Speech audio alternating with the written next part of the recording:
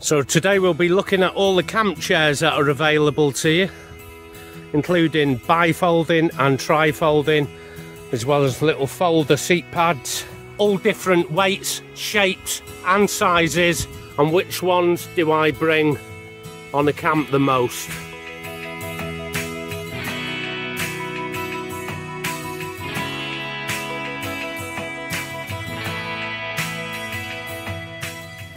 Welcome to bexbugoutsurvivor, and I have an array of camp chairs. Most of them are camping related, one of them is military surplus, but we're going to have a look at a whole array.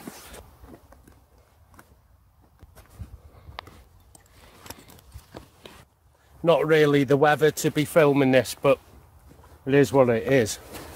Okay, let's empty this bag out.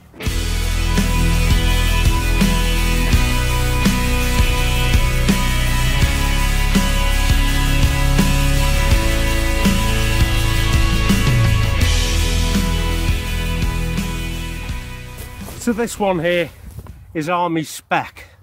It's what we call the CO's chair. It's pretty comfy. One of the heaviest,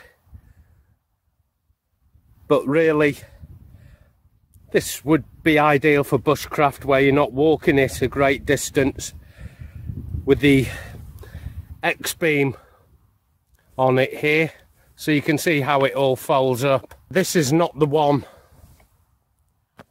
with the drinks holders in the armrests either. Your CO would not have a beer or a can of pop here. Your CO is more likely to have a nice glass of bubbles. Sat down watching your work. Again, would make an ideal fishing chair just because it is so comfy. Have a lot of good back support here, and I can almost recline a little. Trouble is, its weight, it's not lightweight. Wouldn't really go in a backpack for camping. However, for a bushcraft or something like that, car camping or fishing especially, really comfy. There are lookalikes. If I go to my bag, you'll see they do clones of this, which are like the beach chairs really, and the clone chairs are a lot lighter. They're a little inferior, that's why they're lighter. The alloy here isn't as strong, the fabric isn't as durable. You can see this arm rest has come off, but I thought we'd put them side by side. One is the army version, one is the clone with the drinks cups. Both really similar designs, with the X-beam on the front. That's how it all folds up. A little smaller as well, and I don't think as comfortable. And you'll see instantly the actual weight difference between the two. It's noticeable.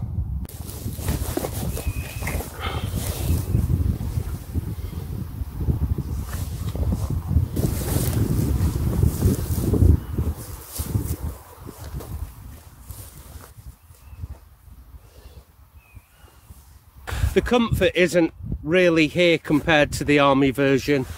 This pole is sticking into the back part of my shoulder. When I lean back, I can feel that.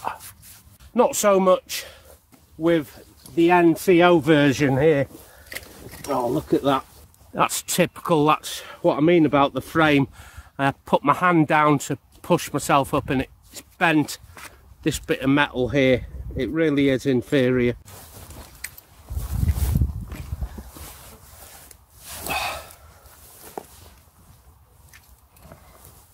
So as I push down to get up, I'm not bending this metal here on the armrest. I can lean back and I haven't got these arms digging into my back, just because it is slightly taller. It's a better place to have these. Got a bit of sun coming out, time to strip off. Yeah, what you're doing with this of a clone version here is weight saving. It's not as comfy. I don't know how long I would like to sit in this if I was into fishing. Folds up instantly, there's no assembly or anything, which is what I like. And this is a lot lighter than the army version, but it's just not there. What I like are these feet here. You can put them onto a softer terrain and it doesn't sink in. Another thing is its rigidity. You know, as you can see, it didn't take much to bend the alloy on this. I think I paid just about £4 for this. And it is light enough to actually backpack, believe it or not. Just hasn't got the dimensions for it, although it could be strapped onto the side of your pack or something like that. Not that I would. I actually wouldn't use this for any kind of camping either, but fishing or something like that, or a craft or a hobby that involves you sitting down for over an hour, this is comfortable. Really, really comfortable. Nice armrests. If I'm into any kind of photography, such as wildlife, stargazing, anything like that, I could sit here with my hot flask of coffee and my video camera or binoculars or whatever it is, and I could sit in this one for a long time. Both of these chairs have similar legs here, which means they're not sinking into soft terrain that some of the other camp chairs would. But I can't remember how much I paid for this army chair. I think I bought 2 in the end. I don't know where the other one's gone. I'm only left with this one. Kind of got it in the back of my head somewhere around £12. But like I said, if you're fishing, photography, stargazing, you've got your binoculars, anything like that, this is the one.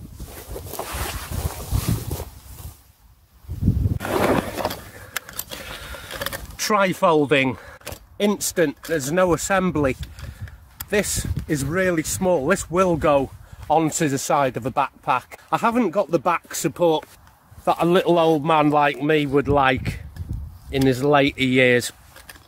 Fishing on this, or photography, or whatever your hobby is, or craft, I don't think I would like to sit on that for any more than just a few minutes while I make a brew, or just fancy a sit down.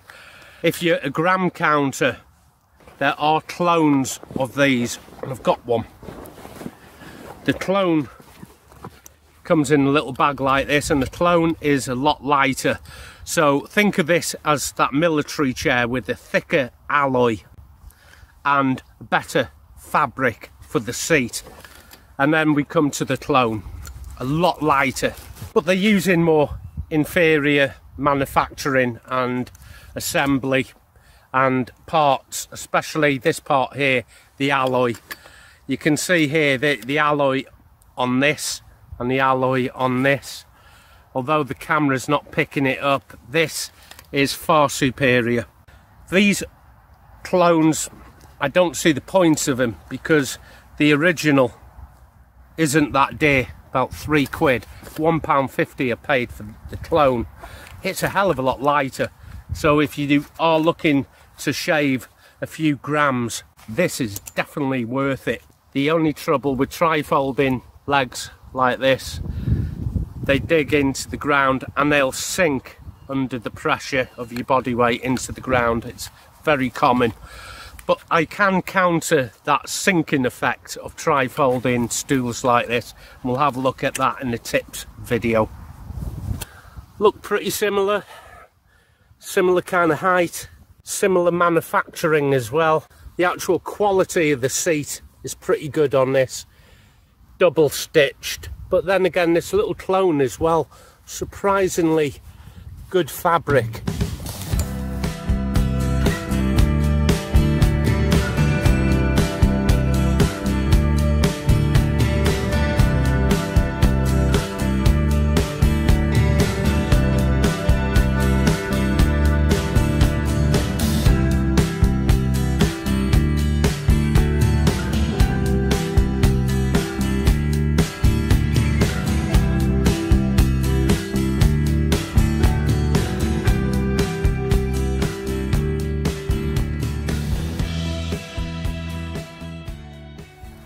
for the extra quid or two it's going to cost, I'd get the original with the better alloy.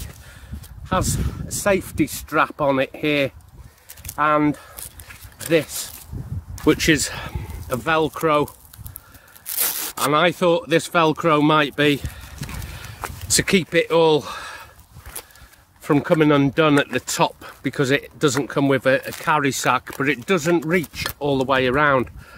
I don't know whether that's to put on your belt, but I don't think so, because it wouldn't stay flat.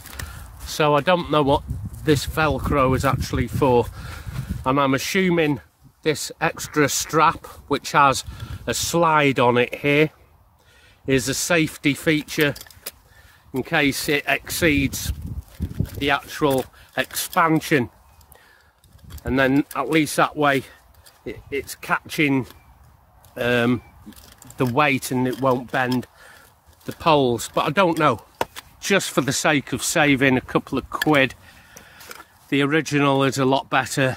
The clone, again, a lot lighter. Lightweight is good, but not at the cost of it being inferior.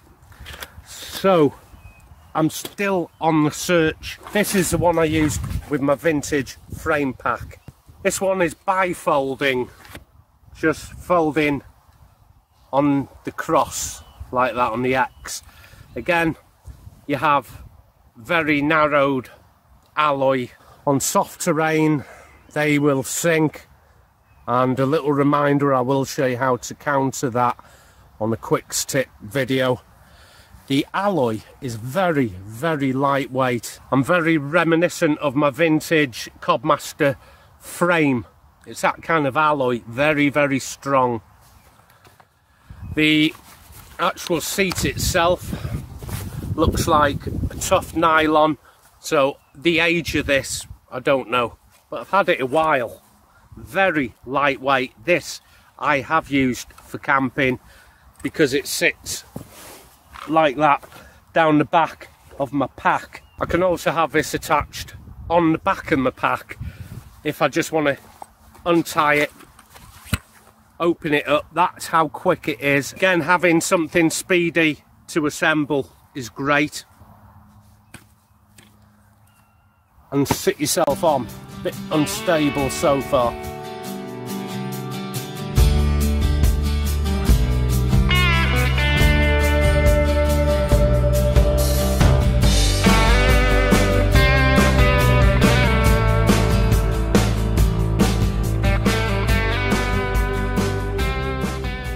Seems a lot more stable.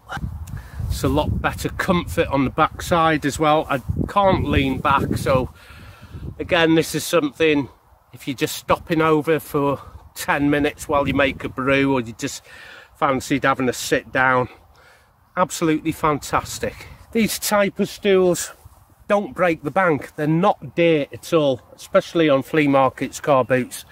You're going to get them just for a quid or two. I love the way I can support myself on this alloy here, and it doesn't bend like the clone did. About 2-3 quid. I like this, it fit nicely with my vintage Codmaster pack. I'm going to try this on my Hyperlight pack, my new Hyperlight pack, but I don't know. I do like a backrest these days. Hyperlight in, you're not really going to like much of a stool. The best you're going to get is a folding sit pad on the ground. Keep your bum off the dirt and the cold. It's actually quite warm. I use this sometimes in a hammock just to go behind my shoulders or under my backside, just to offer a tiny bit more insulation. So it does have a good insulating property.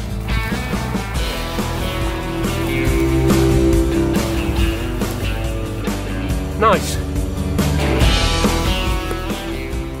On mowed grass like this, the straw is still sticking up, and yet on this mat here I have a lot of comfort here. I'm not in danger of being spiked up the backside by a bit of straw. Young man's game, this pad. I can sit like this for a few minutes and then my back starts to hurt. I like that a lot. Too bloody heavy, too heavy. Let's see what it's like without. Oh, not nice. That actually works. That actually works. Young people don't really notice the weight of anything. They will just put heavy stuff in the pack and get on with it without moaning. The older you get, you like a bit of lightweightness, but I'd rather have a bit of back support also. So what does that leave me? It leaves me my new one. It is similar to the other two camp chairs, the army version, the CO's chair, and a clone. It has a back support. This has a carry case, and it is Canway. And I'm going to set this one up, and that's the only thing I don't like about this. You have to set it up. All the others that I've shown you there is assembly free. This is a great chair. I hate the assembly, but it's light. It is as light as even some of the others I've just shown you. Crack on with this before it starts raining.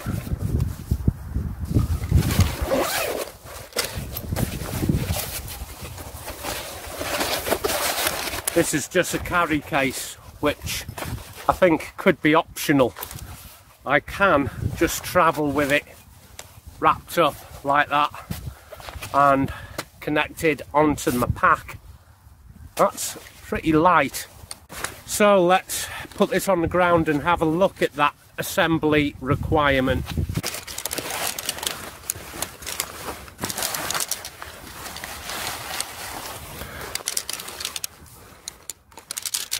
Comes with a frame, and somewhere in the pocket are 4 of these. These are what I'm going to put onto the legs to stop it sinking into the ground. It all just clicks into place.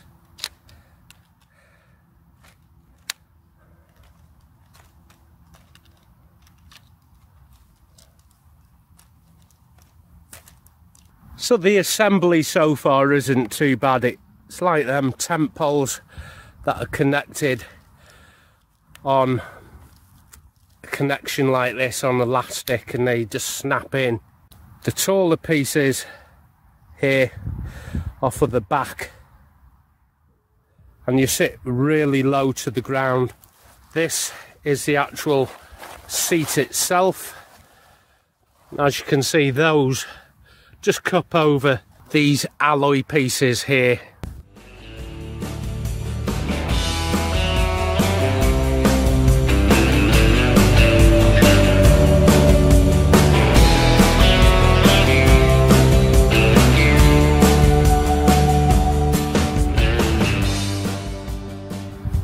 So there are versions of this with a much higher back support. I don't know whether to invest in that or not. I'm going to have a think about it. I'm going to see how I get on with this.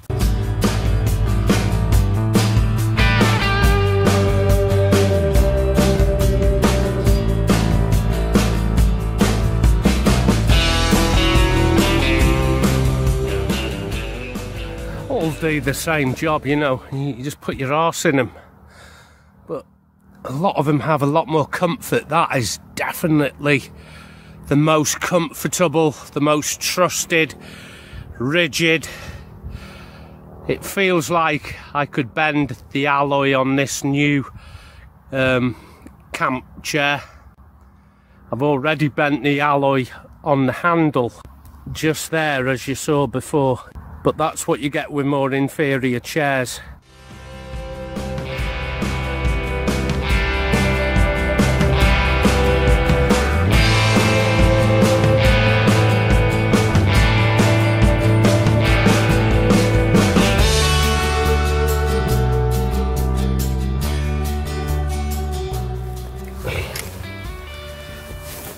This one here, I'm not too sure about. it's comfy enough. So I am trying this little chair with my legs out in front of me. It's not too bad. With my knees butt in, it feels a little more stable. But it feels a bit rickety from side to side. I'm sure the alloy will support me, but I don't know.